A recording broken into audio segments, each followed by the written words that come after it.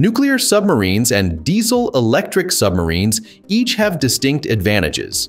Making the question of superiority is something we should determine with many factors. Nuclear submarines are powered by nuclear reactors, allowing them to operate at high speeds for extended periods without surfacing. This gives them an essentially unlimited operational radius and endurance, enabling patrols lasting weeks or even months while submerged.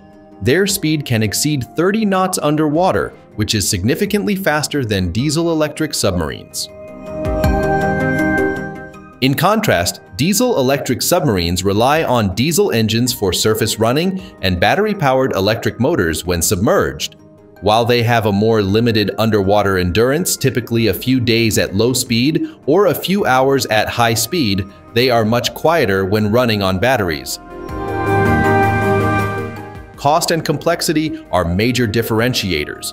Nuclear submarines are expensive to build, maintain, and operate, requiring specialized infrastructure and highly trained personnel. Diesel-electric submarines are cheaper, simpler, and faster to produce, making them accessible to a broader range of navies.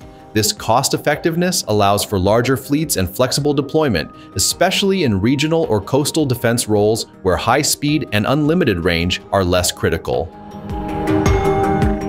When comparing stealth between nuclear and diesel-electric submarines, diesel-electric subs generally have an advantage in quietness under certain conditions.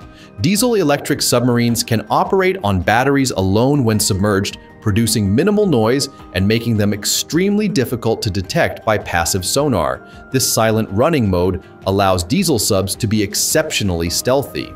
Modern diesel-electric submarines with air-independent propulsion AIP systems and advanced batteries can remain submerged for extended periods. Nuclear submarines face inherent stealth challenges due to their nuclear reactors. The reactor cooling systems generate continuous noise and thermal signatures, which can potentially be detected by advanced sonar and sensor arrays. About 70% of a nuclear reactor's output is used for cooling even when the submarine is stationary. Despite these challenges, nuclear subs employ sophisticated noise reduction technologies, such as anechoic tiles, pump jet propulsors, and electric drive systems to minimize their acoustic signature. But I think the diesel one is the winner.